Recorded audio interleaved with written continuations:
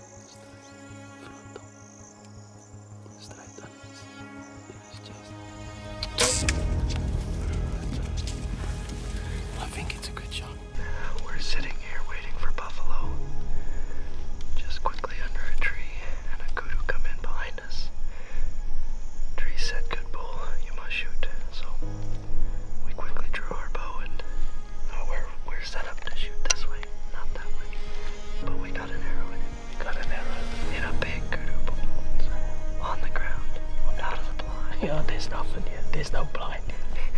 We're sitting just under a tree. Quietly. This.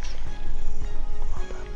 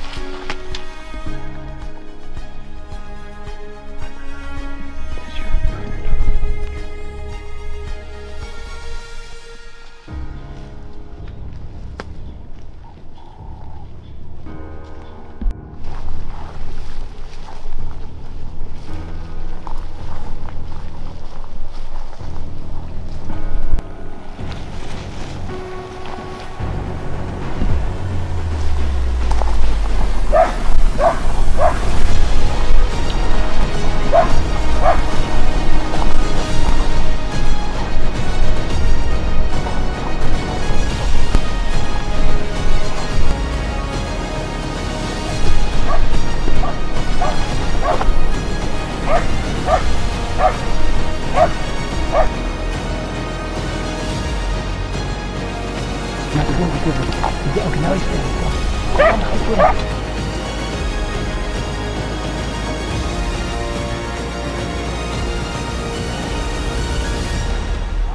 Great. That's a shot.